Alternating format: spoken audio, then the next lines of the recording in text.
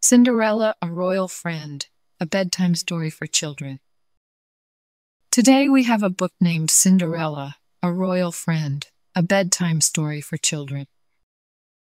I think they're so pretty. I hope you guys really enjoy it. I love it. Please give this video a like if you enjoy it, and don't forget to subscribe for more stories. Thank you, reading. So, here we go. Cinderella, a Royal Friend is an awesome bedtime story for little kids. This is a story about one beautiful Princess Cinderella and her little friend Emma. Emma's wish is to one day she wants to see Princess Castle. How she completes their wish with help of Princess Cinderella. "The princess is coming," a crowd of girls exclaimed as they watched Cinderella's carriage coming down the hill of their school. Let me see," cried Emma, who had arrived at the school only a few days earlier. "I want to see the princess." "Don't worry, you will," replied Claire, who was the oldest. "She's coming to visit us." Cinderella, a Royal Friend. Sure enough, the coach came to a stop right outside. A royal trumpeter blew his horn loudly to announce Cinderella's arrival at the school. "Quickly, girls, gather around," said the headmistress of the school. She scurried to the door and opened it wide. "Welcome, Your Highness," she exclaimed. She and the girls curtsied as Cinderella entered the room. "It's so nice to see you all again," said the princess. Cinderella liked to stop by the school to help the girls with their reading and writing. She also brought books, clothes, toys, and food. Many of the girls were poor and had few things of their own. Everyone was happy to see Cinderella, but no one was more excited than Emma. Cinderella and the girls spent a wonderful afternoon together. After their lessons, they sang and danced and told stories. Then they read together, shared sweets, and played with some of the toys the princess had brought. When it was time for Cinderella to go, she gathered the children together and made an announcement. "In 1 week's time, there will be a grand ball at the castle to be held in your honor." "For us! Yay!" the girls shouted excitedly. Emma and some of the others even clapped. "But what will we wear?" asked a girl named Annabelle. She had on a dress that had patches on it. Cinderella smiled. "Why, the dresses I am having made for each of you, of course, and you shall have new shoes and gloves as well. I remember how much fun it was when I got to dress up for the ball where I met the prince. I thought all of you would like to wear fancy gowns, too." The next day, the girls talked about nothing but the party. They couldn't wait to dress up. "Do you think my gown will be blue to match my eyes?" asked Claire. "I hope there will be lots of yummy cake and candy to eat," said Annabelle. "I wonder how I should wear my hair," Emma remarked. That afternoon, the headmistress decided to take the girls outside for some fresh air.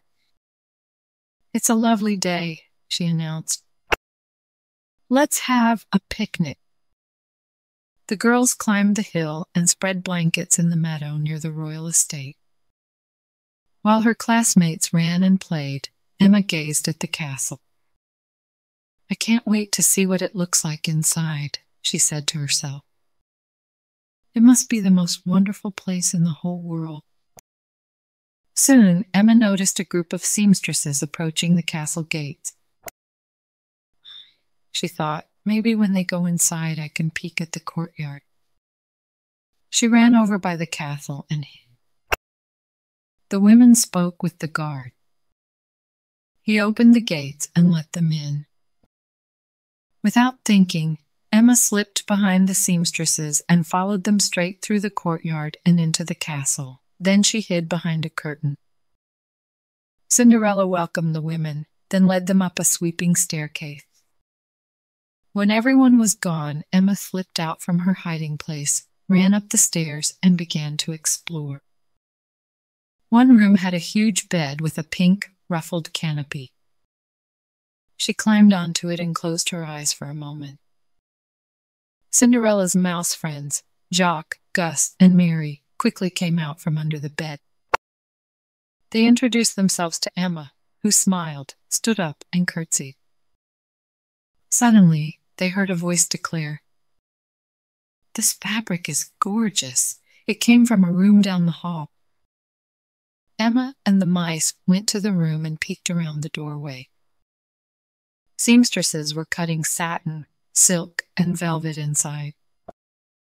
"Everything is so pretty," Emma blurted out. "Come in, come in," the seamstresses called. "Stand here, dear." "Now hold still," one of the women said as she began draping fabric around Emma. She thought Cinderella had sent her to model the dresses. Emma just smiled. She loved the swishing sound the cloth made and the smooth feel of the gown. She also liked the way everyone fussed over her. When Cinderella stopped by a while later, Emma was barely visible beneath all the satin and lace. "More bows, please," Emma requested. And another layer of ruffle. "Oh my!" exclaimed Cinderella. "That certainly is a fancy dress, and you look beautiful in it." She thought Emma had come to the castle with the seamstresses, and that she must be tired from working all afternoon. Cinderella remembered what it was like to do chores all day. So she invited Emma to have tea with her.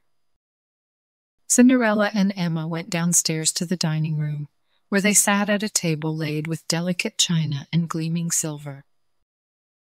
A servant brought in tea and cakes and cookies, and soon the princess and the little girl were chatting like old friends.